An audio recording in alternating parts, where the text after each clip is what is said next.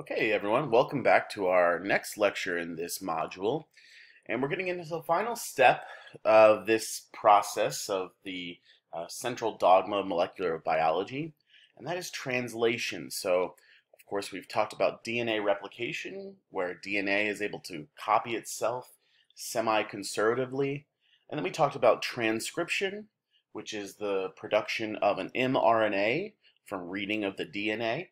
And now we're going to talk about translation, and that's how the cell takes this mRNA and through its process that we're going to get into makes a protein. So let's get right into it. When you translate an mRNA to a protein, let's talk about what making proteins is all about. So proteins are going to account for more mass than any other component of living organisms, except for water. And proteins, of course, perform a wide variety of the functions in your cells. The process of translation, or basically protein synthesis, involves decoding that mRNA message into what is called a polypeptide product. Now, what's a polypeptide? Well, it's a protein. Why is it called a polypeptide? Well, the bonds between amino acids that are covalently strung together are called peptide bonds. And so you've got many peptide bonds that link many amino acids together, and that makes a protein or a many peptide bond, polypeptide. That's what it is. Amino acids, like I said, are covalently strung together in lengths ranging from 50 amino acids to maybe more than 1,000. And depending on how those amino acids are strung together, in what order, and what amino acids they are, that protein forms differently and does different functions. But we're not here to get into that today. We're just here to get into how this occurs. So what is the machinery that makes the protein synthesis? Well, I told you before that it is ribosomes. They are the organelle that facilitates this creation of proteins. Ribosomes are comprised of a small subunit and a large subunit. And we'll look at a picture of them in just a second. But the small subunit, when they're in the cytoplasm and they're not doing this work, they are dissociated from each other. And eventually what happens is a small subunit will find and bind to the mRNA first. And then the large subunit will join, and then the large subunit will be able to bind what are called tRNAs, or transfer RNAs. And transfer RNAs are molecules that hold those amino acids one at a time together, and basically those amino acids are what eventually will make up the protein. Like I said, ribosomes are located in the cytoplasm in prokaryotes and in the cytoplasm in eukaryotes, but they're also found on an organelle called the endoplasmic reticulum in eukaryotes. The endoplasmic reticulum is basically a place where you can create proteins and then package them up to send them out to different parts of the cell or outside of the cell, whatever it needs to happen. And so it makes sense that proteins are on that organelle as well. So let's get a little bit more into these transfer RNAs. Depending on the species, there could be 40 to 60 types of transfer RNA to exist in the cytoplasm. They serve as adapters. There are specific tRNAs bind to sequences on the mRNA template, and they add the corresponding amino acid to the polypeptide chain. Therefore, the tRNAs are the molecules that actually translate the language of the RNA into the language of proteins. For each tRNA to function, it has to have the specific amino acid bonded to it. In the process called tRNA charging, each tRNA molecule gets bonded to its correct amino acid. So if it's just the transfer RNA and it doesn't have the amino acid, it really can't serve any purpose. It has to be carrying that amino acid and then eventually join up with the large subunit, which is then itself bound to the small subunit, which is bound to the mRNA. The mRNA and the tRNA match up, and the amino acid chain is built. So we'll get into what that looks like. But here is an overall image of what I'm showing you. Here is the small subunit, and here is that mRNA. And remember that mRNA is what we built from transcription. And then the large subunit would come down and bind to the small subunit after the small subunit originally bound the mRNA. And here's the tRNA, and you can notice that for every 3 nucleotides in the mRNA, there are going to be 3 what are called anticodons, or basically matching up nucleotides on this tRNA. Because it's an RNA, it has nucleotides. And so for every 3, there are 3 that match it, that are complementary, and that will be for what amino acid is going to be on that tRNA. And we'll get into what those codons and anticodons mean as we go on here. So that's the genetic code. What I'm hinting at is the genetic code. So let's just do a summary before we get into the genetic code. We've talked about transcription, which generates that mRNA, which is a mobile molecular copy of one or more genes, and it's got that alphabet of A, C, G, and of course U instead of T. The translation of the mRNA product converts nucleotide-based genetic information into this protein product. Remember, we're talking about translating, going from the language of nucleotides to the language of amino acids. Protein sequences consist of 20 commonly occurring amino acids. Therefore, it can be said that the protein alphabet just consists of 20 letters. So basically all of your proteins are some combination of those 20 amino acids. Each amino acid is defined by a 3 nucleotide sequence called the triplet codon. The relationship between a nucleotide codon and its corresponding amino acid is called the genetic code. Any given amino acid can be coded by more than one codon as well. And so that's sort of an important part of the genetic code, meaning that you could have more than one codon make the same amino acid. 3 of the 64 codons terminate protein synthesis and release the polypeptide from the translation machinery. These are, of course, called stop codons, and here they are: UAA, UAG, and UGA. So whenever you see those codons, you would know that that means stop and release the protein. Another codon, AUG, here in green, which codes for methionine, we'll talk about that in a second, it also has a special function. In addition to specifying the amino acid methionine, it also serves as what is called the start codon. And so whenever you see AUG, that's when you know we're going to start translation. Okay, the reading frame, what is called the reading frame for translation, is always set by AUG, the start codon, which will be near the 5' end of the mRNA. The genetic code, like I said, is universal. With a few exceptions, virtually all species use the same genetic code for protein synthesis. It's just more powerful evidence that all life on Earth shares some common origin, some last universal common ancestor. If everything makes proteins the same way, it's pretty good evidence that whatever came first did so as well. So let's get into it a little bit more here. Just as with mRNA synthesis, protein synthesis can be divided into 3 phases: initiation, elongation, and termination. Protein synthesis begins when the small subunit binds the mRNA.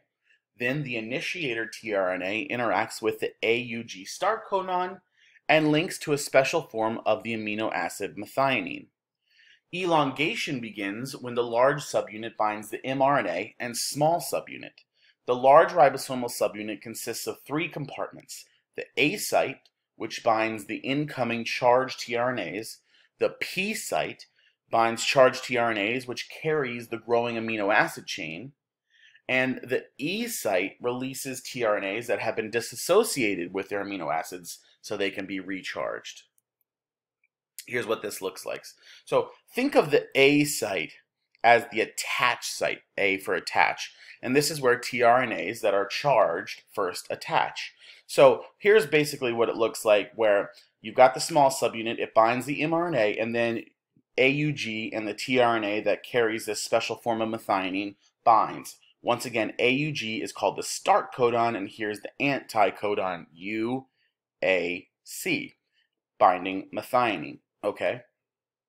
So here, then all of a sudden the large subunit will join, and in the A site, the next tRNA that's charged will bind in the attach site.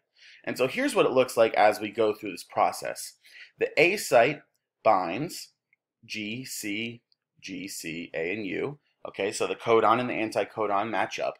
Think of the P site here's the P site, as the pair site. And this is where the amino acid from this tRNA is attached to the growing chain. Okay, and so you just think of it as paired together and the polypeptide chain grows. And then as that occurs, the E site here, look, this is all the way going back to the green UAC, which was holding that methionine, then got added onto the PHE, and then the arginine will get added to it, and once it's uncharged and dissociated, it goes to the E site. Think of the E site as the exit site, where the tRNA is depleted, it's uncharged, whatever you want to call it, because its amino acid has been attached to the chain and it's no longer attached to it, and so it exits this whole system and it goes to be recharged, which means to get the same amino acid it was previously carrying attached to it again. Okay, and so it goes in this direction. First attach the A site, then go to the P site, get the whole polypeptide chain attached to you. Then eventually, when the next one comes along, you are uncharged. You go to the E site or the exit site and release. So let me know if that makes sense, of course. If you got any questions on it, please feel free to reach out, but we'll continue. So that was initiation and elongation. Termination of translation occurs when a stop codon, which is of course UAA, UAG, or UGA, is encountered. When the ribosome encounters a stop codon, the growing polypeptide just gets released, and the ribosome subunits, the large and small, dissociate and leave the mRNA. And after many ribosomes have completed translation, the mRNA gets degraded so the nucleotides can be reused in another transcription reaction. And so usually when you're producing a protein from an mRNA, you don't just produce one protein copy and then call it a day. No, when you're making proteins, it's going to be many ribosomes creating many copies of that amino acid, of that protein for the most part. Okay, so let's take a look at this video, and hopefully it gives you a clearer idea of what this looks like.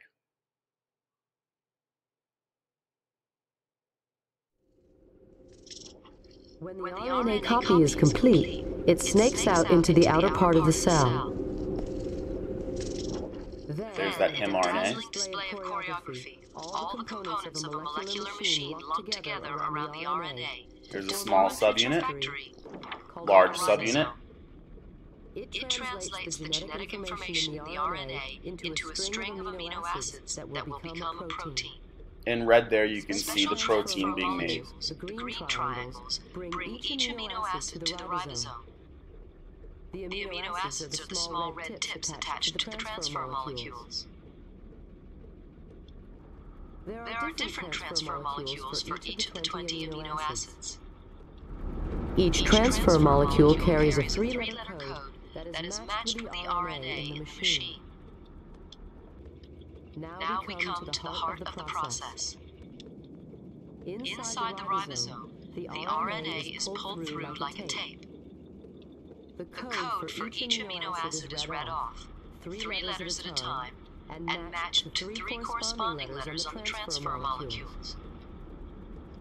When the right transfer molecule plugs in, the amino acid it carries is added to the growing protein chain. And it's added in the P site. You are watching this in real time. And after a few seconds, the assembled protein starts to emerge from the ribosome. Ribosomes can make any kind of protein. It just depends what genetic message you feed in on the RNA. In this case, the end product is hemoglobin. The cells in our bone marrow churn out 100 trillion molecules of it per second. And as a result, our muscles, brain, and all the vital organs in our body receive the oxygen they need.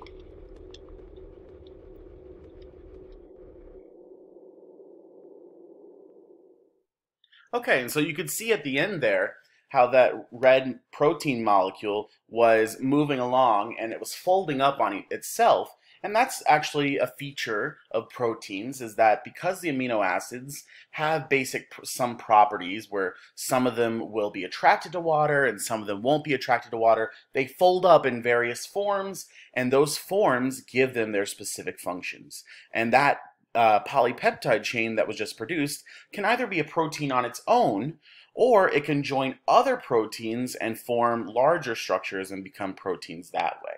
Okay, so let's practice an exam question, a typical type of exam question.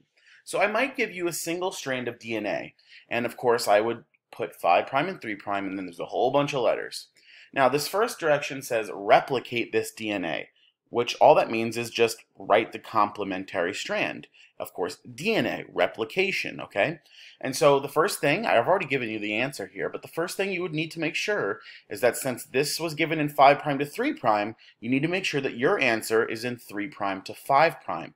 Of course, that because DNA is an anti-parallel molecule. Okay, and then it's basically just knowing it's DNA, so we're going to use A's and T's instead of U's. And of course, G's and C's and A's and T's go together. And so this should be your answer. CCG, GGC, TTA, AAT, and so on.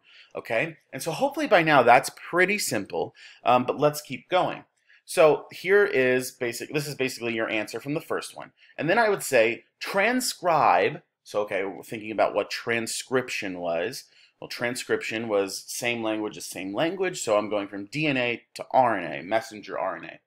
Okay, transcribe the template strand from the strand of DNA into mRNA. And so, okay, I've already said this is the template strand. And once again, the template strand is in 5' to 3'. And so let's transcribe it. Now, if you wanted to get cute with it, and I suggest that you would do this, save yourself some time, but of course don't have to. What did we say about the template strand and of course the non-template strand? They are complementary. And if you are using a template strand and basically making something that's complementary in mRNA and just changing the T's to U's, well, you could basically copy your answer, and wherever you find a T, put a U. See how that works? It works exactly the way that it should. It's just now you're producing an mRNA. Or you could just go through and do it again. But this is the answer. It was 5' to 3' in the template strand, so make sure your answer is 3' to 5'. And of course, we're making an mRNA, so wherever you see T's, you put an A. Wherever you see an A, you put a U. Okay? And so that is obviously the part of the question that works with producing the mRNA or doing transcription. Now, lastly, we're getting to the new stuff. So, first of all, this may or may not be part of the question, but let's do it. It might not be part of the exam, but let's do it now. So, you've just made your mRNA, correct? So, here's what you wrote out. 3' all the way down to 5', and you subtracted the T's and put U's. Let's find how many codons. Now, I told you that the codons are 3 letters at a time. So all you've got to do is parse this out into 3-letter, basically chunks. And what you find is there are 10 codons here. 10 codons. GGC, AAU, GCG, CCA, AAG, GGU, and so on. 10 codons. Okay, 10 codons. Then the question would say, what would be the amino acid sequence translated from the mRNA? Now, very likely, this is on the exam, this is the next part of the question. I wouldn't ask you how many codons. This is just to get you thinking on how you would start to answer this part of the question. You want to separate it into codons. So we've done that in the previous slide, but what you should do next is flip this answer into 5' to 3'. And so now you've got 5' AUG, AAU, UAU, because this is the direction in which the mRNA gets read on the ribosome. Okay, this is the direction that the tRNAs will begin to translate it. And so once we've done that, we can go to the next part where on the exam you will be given one of these. Basically, it's just a way to decipher the genetic code. So use the supplied genetic code table to figure this out. Now, here is the way in which you do this. There's the first letter of the codon, the second letter of the codon, and the third letter of the codon. So we go down to the first codon, AUG. Well, here's A, U, and then G come across, and here's AUG. And we, of course, know that AUG binds for methionine, or in this case, you can put start. I would accept methionine or start because methionine is the amino acid that's encoded for AUG, but it's also known as the start codon. It's a special form of methionine. Okay, so let's do the next one, AAU. Okay, here's A, got to go over to A and then find U, AAU, ASN. So then I put ASN. It's not important for you to know the names of the protein, of the amino acids here. Next one, UAU, UAU, tyrosine, TYR. Okay, so I put TYR. Next one, CCC. Here's C, C, C. Pro. Okay, pro. And so on. We'll do one more. UGG. Here's U, G, G. Tryptophan, TRP. Okay, and so that's the way that you do it, all the way until you get to the last one, which is CGG. I'm sorry, no, all the way until you get to the last one, which is UAA. UAA. And you know it's the last one because it's a stop. Notice that there's another codon here, but it's actually not going to be translated because you have reached the stop codon, UAA. So as soon as you find one that encodes for one of these 3 stop codons, do not tell me what the next amino acid is because we've reached the stop. Okay, so hopefully that makes sense. You're going through all these amino acids, all these codons that code for amino acid, but eventually you get to one that's one of these stop codons. You just put stop. Once you put stop, you don't have to continue. Okay, so hopefully that makes sense to you. Okay, so let's do a little bit more practice. So here's the DNA strand, and eventually you would have to make the mRNA. This is pretty much exactly what it would look like, plus you would have the chart there on the last one. So to make the mRNA, we are what? Doing transcription. And we also know that wherever there's an A, we'll put a U instead of a T. And so it'll look something like that. UUU, CUU, GUU, AAG, and so on. And then if we were to go on, eventually we would find that AUG, of course, means start or methionine. UUU is pheline. Okay, and so it's basically, once you get to the mRNA, it's pretty simple just using your chart. It's just very important that you don't make any mistakes doing your A's and U's and G's and C's. Okay, here's the next one. Let's do the mRNA, so it would be AUG. Notice that makes sense. A to T, A to U, G to C. For a CCC, it'll be GGG. For CAT, it'll be GUA, and so on. So that's what that looks like. Then you would go on back to your chart, go to AUG, of course, being methionine or start, GGB being glycine, valine, adenine. Okay, and so that as we go on, eventually you would find UAA as a stop. Notice for both of these last 2 questions, I didn't put things past the stop codon. Okay, and so that's it. And I hope everything's making sense to you. I hope you don't have too many confusions. Of course, if you do, let me know. Be sure to figure that out for you. And I'll see you guys in the next one.